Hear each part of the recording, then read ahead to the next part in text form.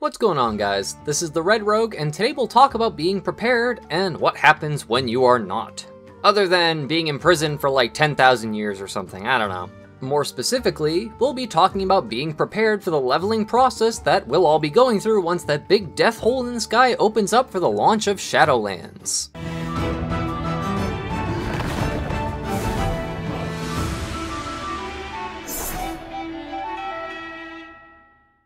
For a lot of people, leveling through a new expansion is one of those things that gets the dopamine running through our brain holes, since everything is new and exciting.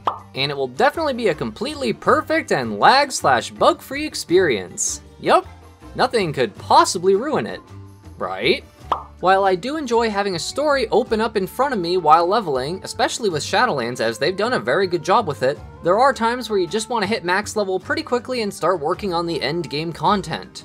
I usually am guilty of this on at least my first couple characters that I get to max level, since I want their professions leveled up and to start gearing out for raiding and Mythic Plus. Due to this, I have a sort of checklist of things I do/keep up on when a big launch day finally hits.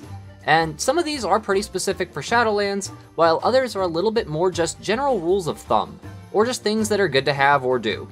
I'll try to go over as much as I can, though this will end up being a multi-part series, as this first topic is a pretty in-depth one. Oh, and if you end up liking this video, I would sincerely appreciate any comments, likes, or subscribes that you want to leave if you haven't already done all three of those in the time that I mentioned this, you super charming and thoughtful person. Anyways, shameless plug over, onto the video. So, we'll start with possibly the most important thing to know about with Shadowlands: the character level, item level, and gear level scaling. Obviously, the better geared a character is, the easier of a time they'll have leveling. However, with the character, item level, and stat squish coming with all of this, it's important to know what your gear or character will look like in a couple months when this all actually happens. As I'm sure most of you are already aware, the max level for Shadowlands is going to be level 60, so if you're 120 now, you'll be dropped down to level 50, as you will get your last 10 levels through the Shadowlands storyline. The item level of all gear is scaling with it, so I'll put up a chart of what your current item level piece will look like in the future. I find it reasonably likely that any of your characters should be at least like 430-ish item level at this point, as between Assaults, World Quest gear, Horrific Visions, Azerite armor, the Legendary Cloak, and the Heart of Azeroth, hitting around 430 item level should only take a few hours at most of playtime at max level. So, from this information, you'll know what item level you'll be, but what does that mean for leveling? Naturally, you'll receive gear while leveling, from quest rewards and whatnot, which, if balanced correctly, should result in a noticeable item level and power level increase to help reward you for doing the content. From the leveling I've done on the beta already, I've also found the item level of quest rewards and the character level that they're tied to. That chart should be up on the screen like right about now. Keep in mind, most quest rewards are of the uncommon, or green, item level quality. There are quests that will offer a superior, or blue quality item as the reward, and those are usually at the end of a story chapter or campaign chunk. These are 8 item levels higher than the gear of that same character level if it's an uncommon quality. Though it's still possible they might adjust item levels differently when this goes live, I'm pretty confident that these are the numbers we'll be looking at going into Shadowlands. I've copied over my main, Zera, a couple times already, so I'll just show you an example. I basically equip right at exactly 130 item level, which is roughly 475 equipped in terms of patch 8.3 content. This means that I won't be seeing any consistent or real opportunities at loot upgrades until I'm level 59. If I were loaded up to the brim with a bunch of N'Zoth/Carapace mythic gear, I'd be at 140-ish, meaning virtually nothing in the leveling process will be an upgrade. This means for a majority of the leveling process, I will have a pretty darn easy time clearing most of the content. However, there is something even more important than just raw item level: sockets. Due to the massive stat squish that will incur, you want to have as many sockets as possible on your gear. While the stat value of gems is going down equivalently with the rest of the gear, for example, a deadly Lava Lazuli crit gem will still have 7 crit. Now, I know what you're thinking. Oh wow, 7 crit. Truly, I can solo the jailer now and save the Shadowlands. However, all classes can have at least 10 sockets on their gear, while dual-wielding classes have up to 11. So, while leveling, this results in at least 70 extra secondary stats and gives even more value to your gear. While this will vary slightly from class to class, a socket on your gear is roughly worth the equivalent of 20 or so item levels, if not more, depending on how heavily you depend on a certain stat.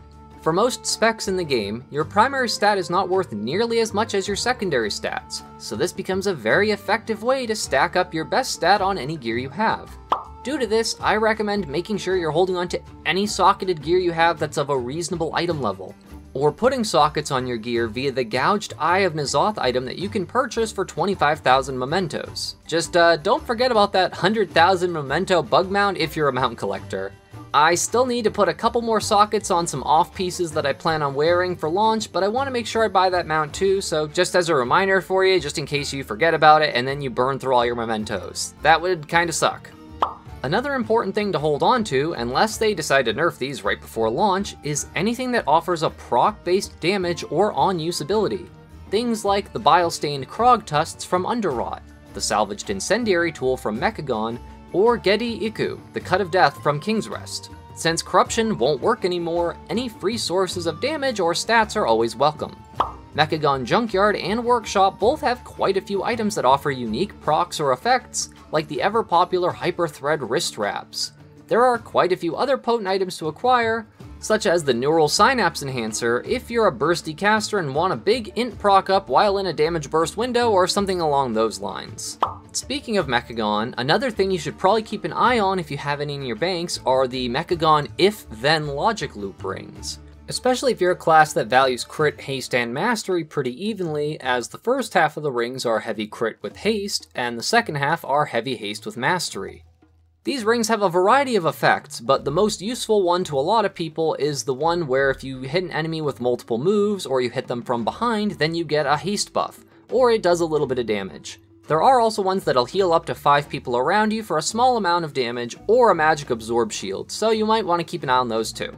However, don't go too crazy on farming any of these, as there is a possibility that Blizzard will nerf or hotfix numerous of these strong effect-based items, or have the effect have like a level cap or something. I'm sure they don't want fire mages running around Castle Nathria with the Hyper-Thread Wrist Wraps from the prior expansion for too long, but if you have them lying around, it wouldn't be a bad idea to hold on to them just in case. Another thing to consider, and I touched up on this part a little bit ago, Corruption will cease to exist, and Azerite essences and traits will only work outside of the Shadowlands. However, you should still get your legendary cloak up to at least rank 12 if possible. The reason being is that Ajrakamos, the legendary cloak, might not be stopping any corruption from affecting you anymore since it doesn't exist anymore, but it still offers a pretty beefy stat proc to help you deal extra damage, and this effect unlocks once you upgrade it to rank 12. The legendary cloak will easily last you the entire leveling process, since the item level of it increased for every rank you had into it up to rank 15. The stat proc still works at level 60, which I'm not 100% sure if they'll actually let us keep using it once we reach max level, but even just for leveling, it is a pretty strong proc of over 350 of your primary stat, which in the new Stat Squish is a pretty large amount. I think that covers all of the need-to-know stuff regarding gear and the level/stat squish. I hope this information will be useful to anyone planning in advance for the expansion launch. I have information and tips for at least one more video on this overarching topic. However, the gearing and scaling part was long enough that I figured it'd be better off as its own separate video. I'll be putting anything and everything about this topic into a playlist on the channel though, so once it's all complete, you'll have a few videos to look through, if you want to, of course. If not, I have plenty of other things I cover on the channel too, so if you haven't seen any of it yet, maybe you totally should. If you've seen any of my other videos and like what you saw, I'd sincerely appreciate any likes, comments, or subscribes, as they truly do help the channel grow.